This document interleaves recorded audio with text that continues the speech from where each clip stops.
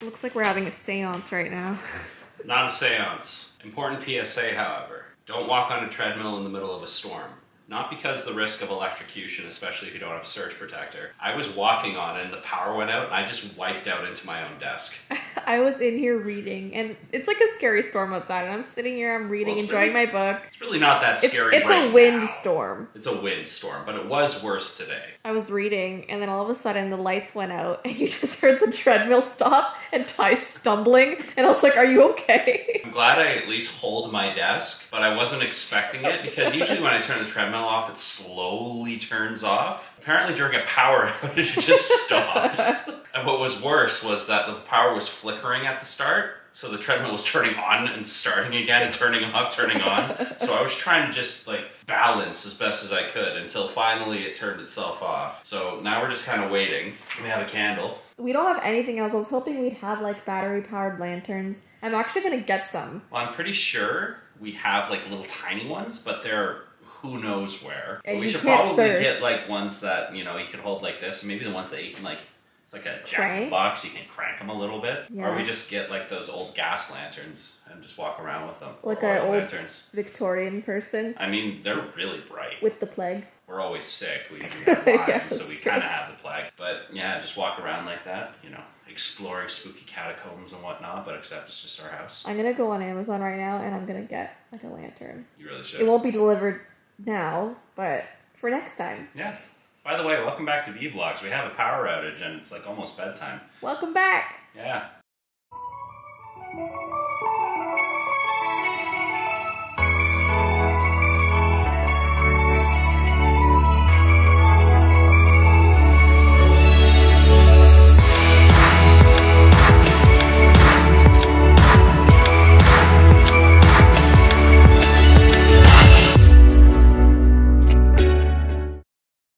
Filming on the phone because we're currently going through Tim Hortons. All of my Canadian people, it's the best place to be. But in the first time I think ever, they launched pizza, which has been baffling people everywhere. Everyone on TikTok is like trying out the pizza because this is a coffee place, okay? You get bagels, coffee, cookies, like your typical like cafe style.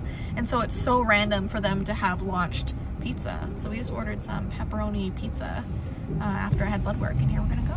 Got the goods. I got potato wedges. The only thing I can really have at Timmy's now. I'm realizing this is probably a really strange transition from power outage to pizza test. Just so you know, the power did come back on. This is like a week later. We were all good. The power went on at like what, like 2 in the morning? And then everything lit up. All the alarms started going off. It was not a fun time. So let's take a look at this pizza. Ooh, looks good. It's supposed to be more of like a flatbread style, and all I can smell right now is the pepperoni. It smells good. It's probably super hot though, so I'm gonna give it a second. Right, here we go. It's probably gonna be so hot. I don't want to burn myself.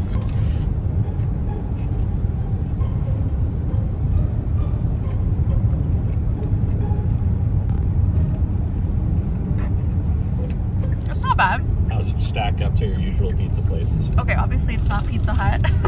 It's okay. I'd have to eat more to know, but right now it's looking at like a 7 out of 10 for like a flatbread pizza. You know, it's not a real pizza, it's flatbread pizza, but it's not bad. How are your wedges? Are they nice and crisp? Today's a good wedge day. It's good. It's a good wedge day.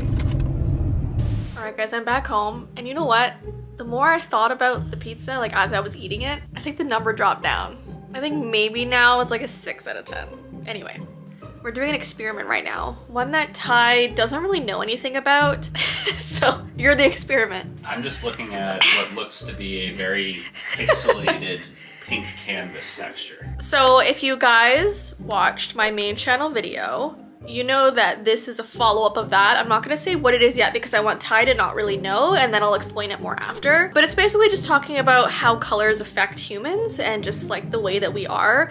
So if this works, it's a little bit disturbing because it's crazy to think that color can have that much power over somebody. So I'm gonna have Ty look at a pink screen and I'm gonna have him do something, and then I'm gonna have him look at a blue screen and see like what the difference is, and then I'll explain after like what the experiment actually was. So here we are. I'm trying to get the camera to focus to show you're looking at pink because right now it just looks white.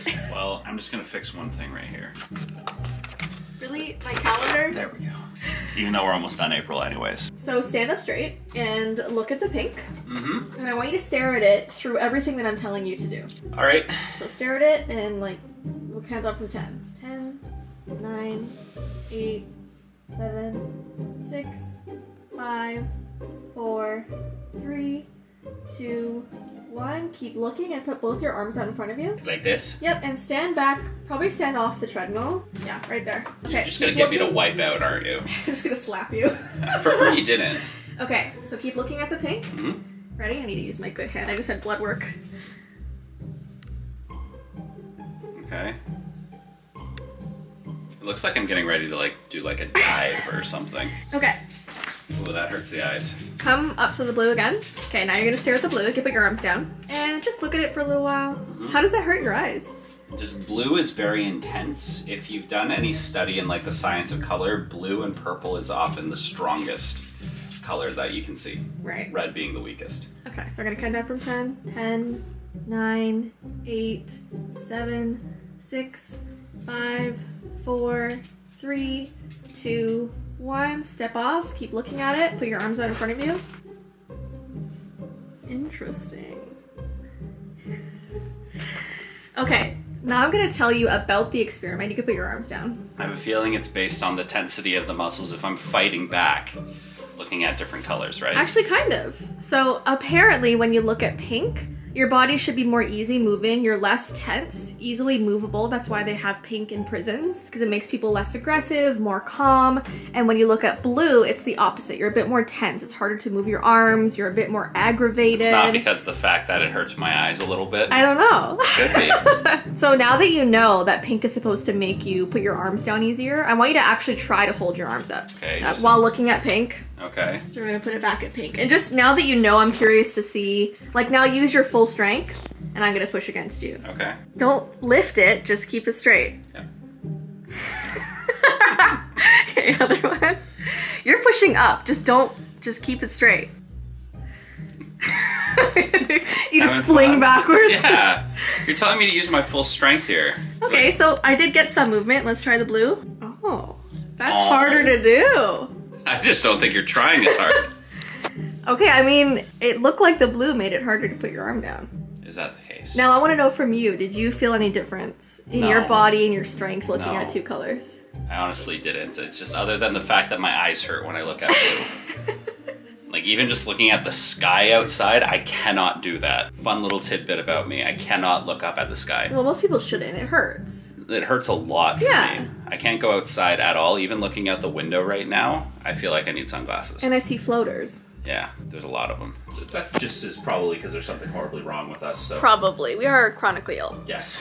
Okay, so in my opinion, I think the experiment maybe slightly worked. I saw a slight difference. Nothing like crazy that would make me say like, oh, pink prisons are definitely effective. I don't know. I think we need to have further studies. We're just in our office here putting our arms up in front of us, okay? We're not like scientists. A lot more in-depth studies. Yes. Unfortunately for you, Jess, guess what I learned in school? Prison stuff? Yeah, definitely prison stuff. We studied the effect of color on behavior. Okay, so you kind of know. Yes. Yellow often makes people feel a little bit happier, and for people who go to casinos, you'll notice the color red is very prominent because it tends to make people a little more passionate. Yeah. And also loosens up their, morality a little bit. So you're more likely to bet a little bit more, a little excited. Anyways, if you want to try it on your brother, your dad, your boyfriend, let us know down below how it is. Specifically only males. Yeah, just male. Just males, it only works on guys? Yeah, they were doing this in male prisons, but I mean, who knows? Well, it could be any gender. Another fun fact, women can actually see more colors than men can. That is true. That is true. That's very true. Anyways, guys, I hope you enjoyed this experiment, and we'll see you very soon. Bye! See you guys.